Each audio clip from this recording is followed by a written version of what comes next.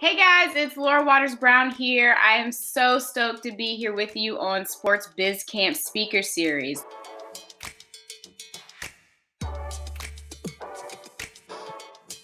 Hello, everyone. Welcome to the Sports Biz Camp speaker series. This is Patrick Stack, co-founder of Sports Biz Camps. Really excited to welcome Laura Waters Brown to the series.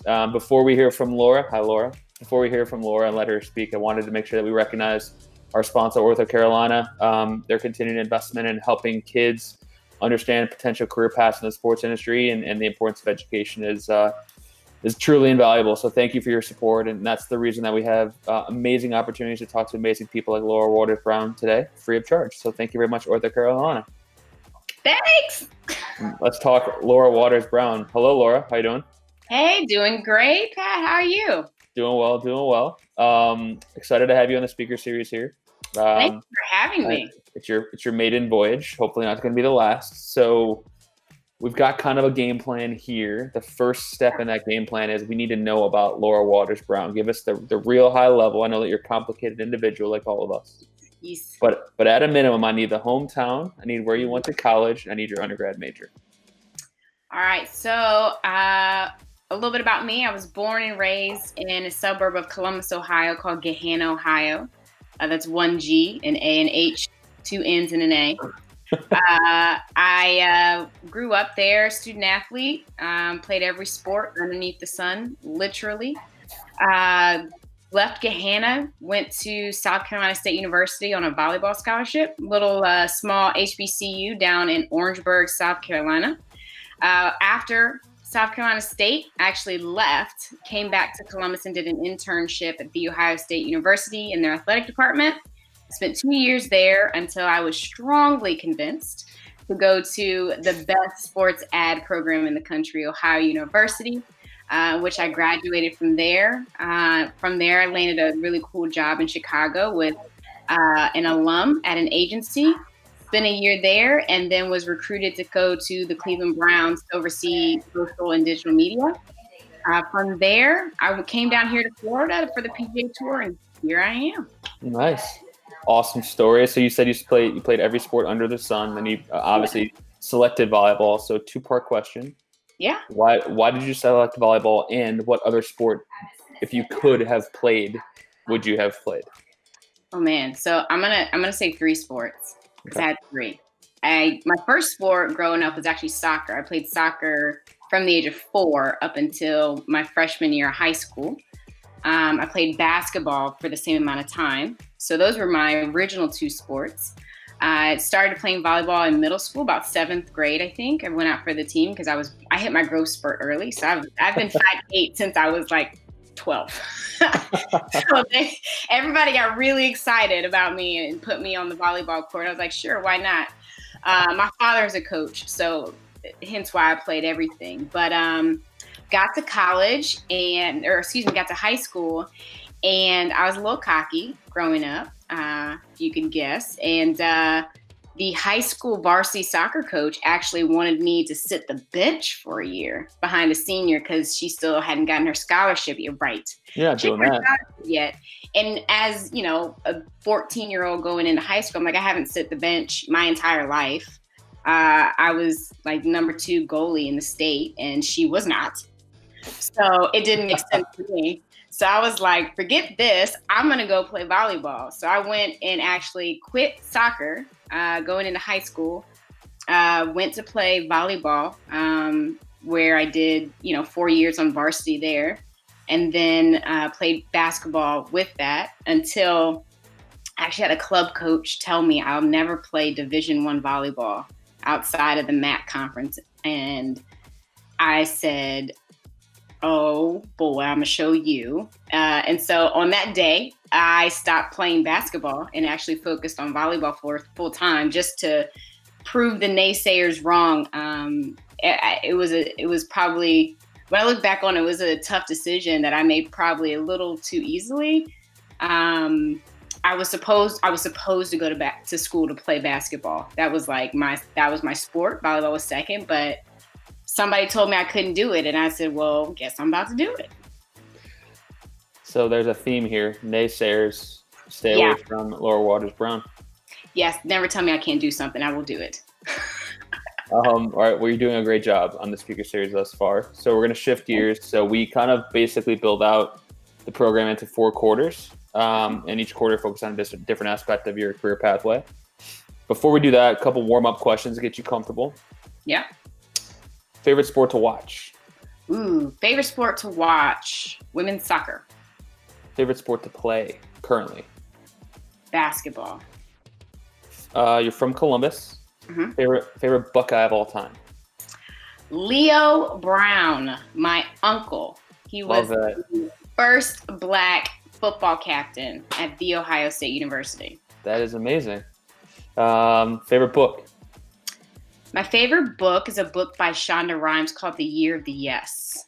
Nice. And then favorite social media platform? I know that you work around digital and social. So what's your favorite platform for you individually, personally? Yeah, my favorite social platform is actually Instagram. It's easy. It's quick. No one knows if I'm looking at their stuff. It's great. Everything you can want on the social media platform. Basically, it's there. It's perfect.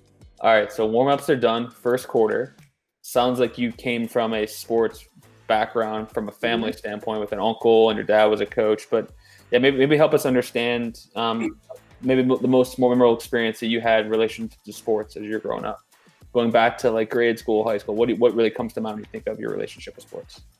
Yeah, I actually don't know life without sports. I don't remember a time that I didn't have sports. There's actually a photo of me in my Easter dress when I'm like 4 shooting baskets.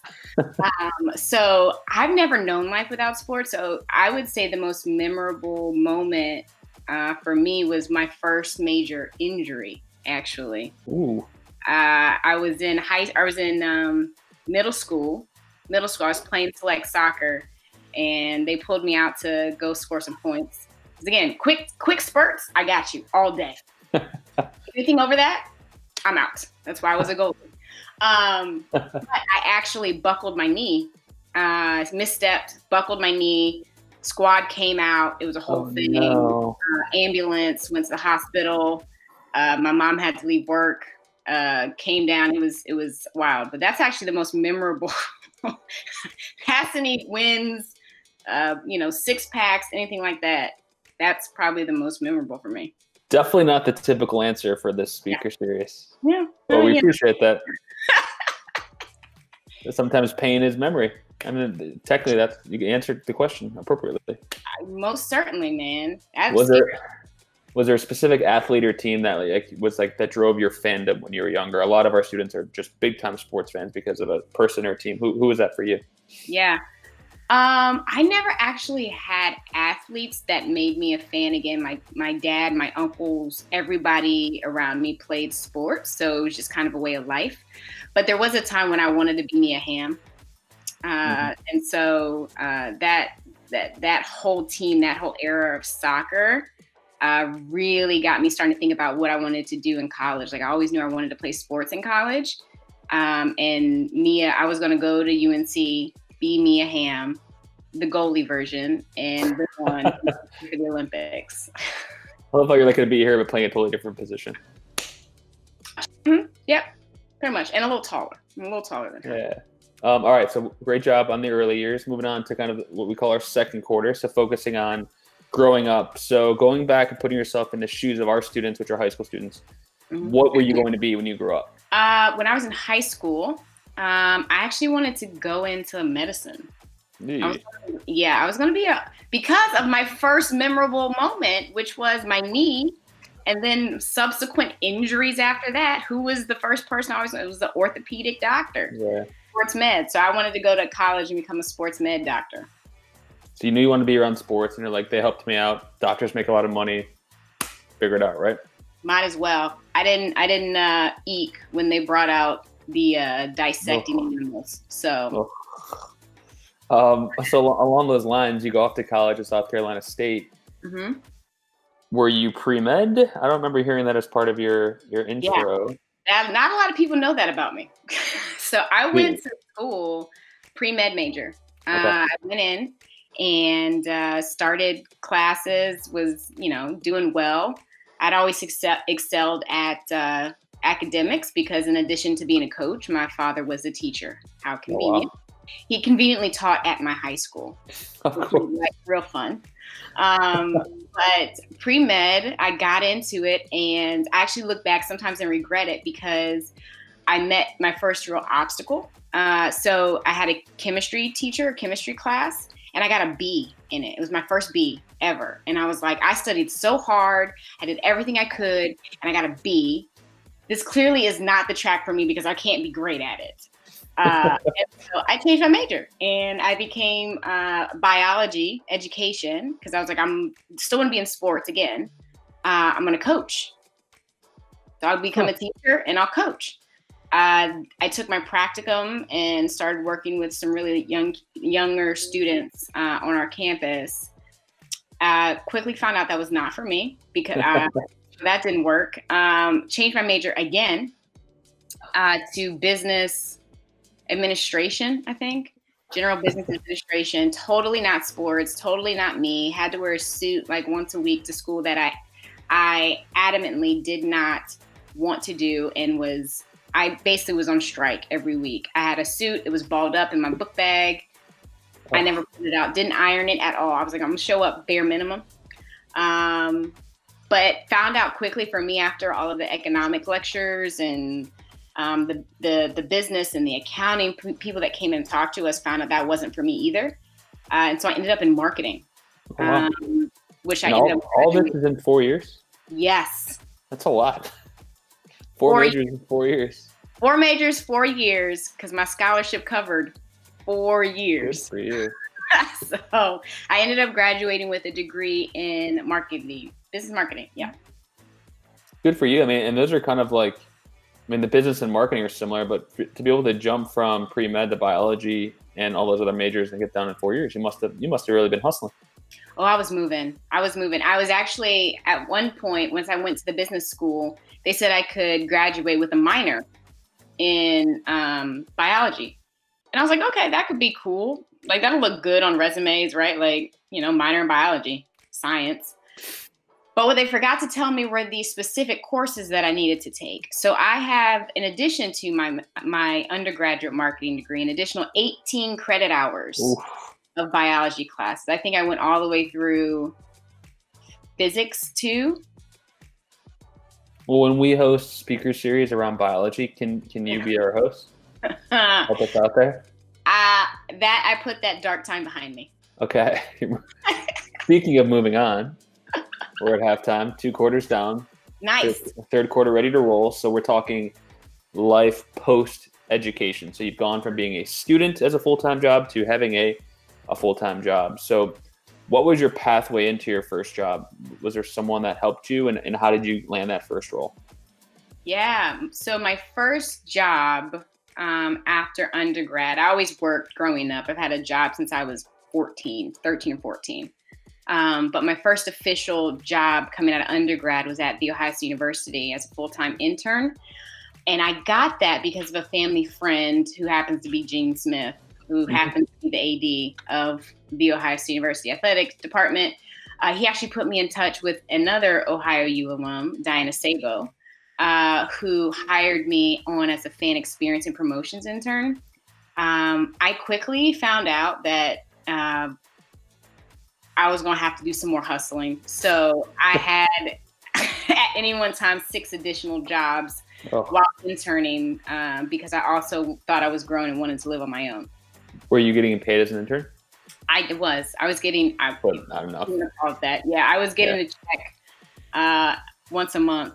But it was, I learned so much. I learned so much from that job that just life lessons, business lessons, how to do my job for one, but I wouldn't change that ever. And then that's what an internship is for, right? It's to give you a good sense of what you like doing and figure out if that's what you want to do for your remainder of your career.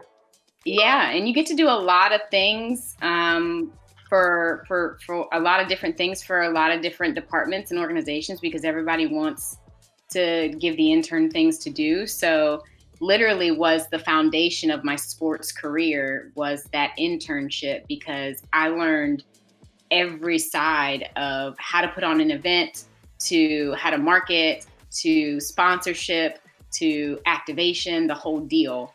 So very fortunate to have been able to secure that.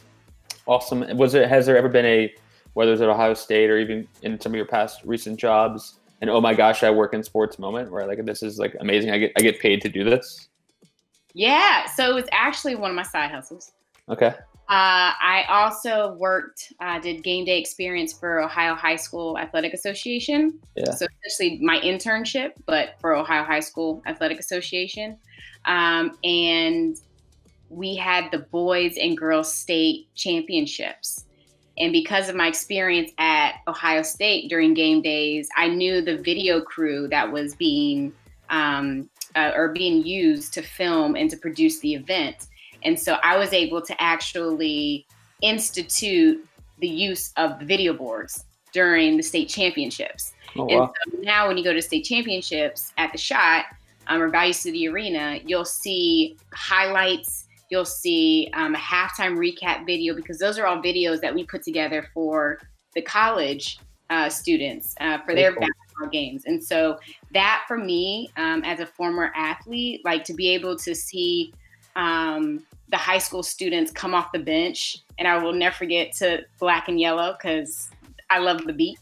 And so they came off, and, you know, I was cueing the announcer to say their names, the spots, picked them up, dropped them off. It was a whole thing. And you could definitely feel the energy and being able to provide that experience for these young people who may never play the sport that they love again. It was dope, super dope. That's awesome. Well, that's awesome. It's funny that came from an internship experience. I'm sure you've been around famous people since then, but like that's the most memorable aspect of your career. So that's awesome. Mm-hmm. All right, fourth quarter. Yeah. Monday morning quarterback. So you're not in high school, but you used to be in high school. Mm-hmm. You've got this great career working for the PGA Tour. You've had some other stops. What do you wish you would have known about your career path or working in sports then that you now know? That's a good question. That's the age-old question. What would I tell my younger self? What do I wish I would have known? I wish I would have known earlier about the digital space and following non-traditional areas of marketing. I've always been open to it, but I wasn't introduced to digital until graduate school. So I wish I would have been more involved earlier in web development, whether it's coding or graphic design, things like that. I wish I would have done that. Yeah, so I guess as a follow-up to that, because that's a lot of your background now, Mm-hmm. A lot of our high school students are savvy like that, but they might not use social digital media for productive purposes. But any specific pieces of advice that they can utilize for digital and social now as they start to think about their career? Like, how can they start to acquire some of those skills, or what can they do with that? Yeah, YouTube. I learned I learned how to do digital things on YouTube.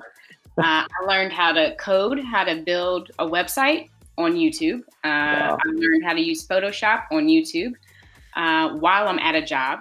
Like my boss came to me and was like, "We need to update this website." Okay. Why come to me? Right. Like I don't. I'm looking around like, who are you talking to? So learning to do that on YouTube. So I would say YouTube. I would also say while you're scrolling through the Twitters and the TikToks and the Facebooks, if you use Facebook, I don't know if high schoolers actually use Facebook, and the Instagram, but look at your favorite brands and see what they're doing and try to replicate it. If you can figure out how to make a carbon copy of it, in the process, you're going to learn how to do different techniques and tools. But to also just study and value your craft.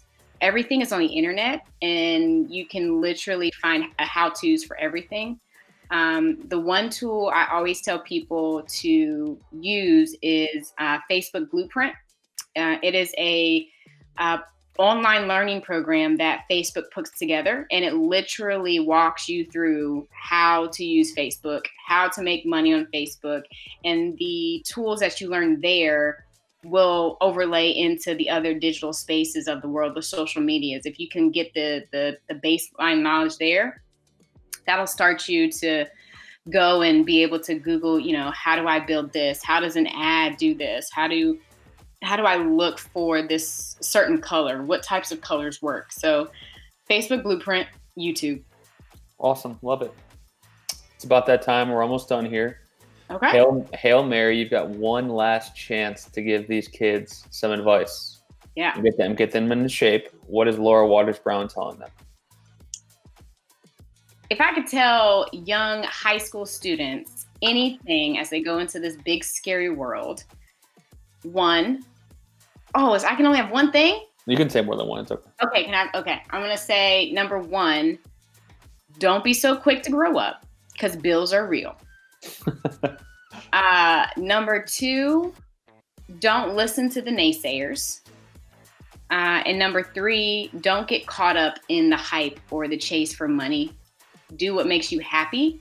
Find that, and it's cliche. They'll say you never will work a day in your life, but it's completely true. You need to find what makes you happy and what makes you want to get up every morning and be a productive citizen. And just think about this world once we're done with it. What are people going to say about you? What legacy are you going to leave behind? That's heavy. That's a lot for high school. That was good, though. You hit them with three. You were very succinct. They were good. They were great. Thank you so much. Thank you to Ortho Carolina for your support. And thank you to Laura Waters Brown. You crushed it. Appreciate you. Thank you. Bye.